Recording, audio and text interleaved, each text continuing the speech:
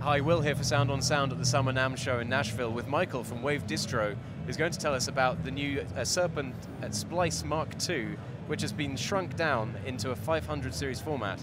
So, yes. Michael, what's the deal here for people who maybe don't know the Splice MKII? Right, exactly. So what it is they combine both the classic Rev A 1176 unit with the Rev D unit. They put those both in the same box so that you can choose, say you just want the input stage of the Rev A, the output stage of the Rev D, vice versa. You can do that as well as full Rev A mode and full Rev D mode. So Mike is a master of taking these great giant feats of circuitry and fitting it down into single unit 500 series modules. So and that's what he's done with this, is he's condensed it down into that unit. So and it's the exact same transformers, the exact same circuitry, exact same sound.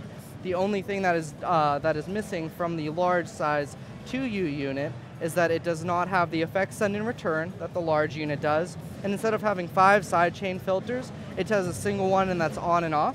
It also does not have the transformer loading function. You can make it a little darker and more vintage sounding. He is working on that. He's not sure if it's going to be able to include it or not in the tiny little bit of space he has left.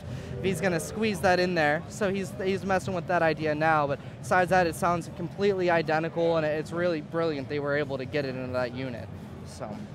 Okay, so can you speak to the sound differences then for people who maybe haven't used the original Blue Stripe and the Rev D? Right, so the Rev A is famous for being very aggressive. This was before the low noise circuitry in the later Rev D models and Rev C when they first introduced the low noise modules.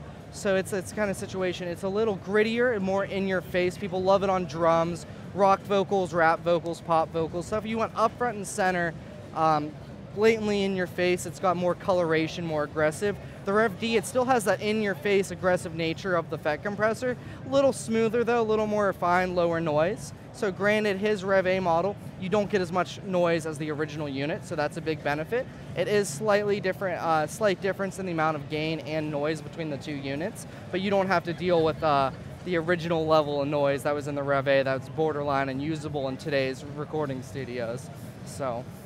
Okay, right, and so essentially we've got 2 compressors in one. Exactly. 2 completely different and you characters. can switch the 2 with the matrix as well. So what's great as well is the famous all buttons in mode, Brit mode some people call it, where you push all 4 buttons in, someone discovered.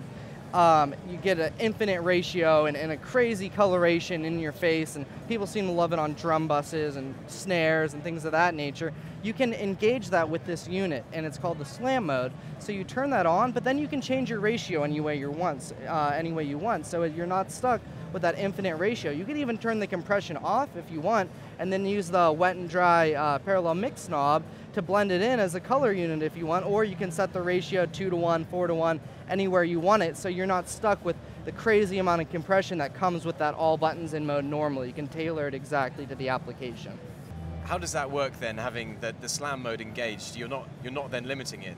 No, when you engage the slam mode, so it's treating the circuitry the same way, but the compression circuitry is different. Oh, I see, right. So when you go and do that, you can switch the ratio anywhere you would like it.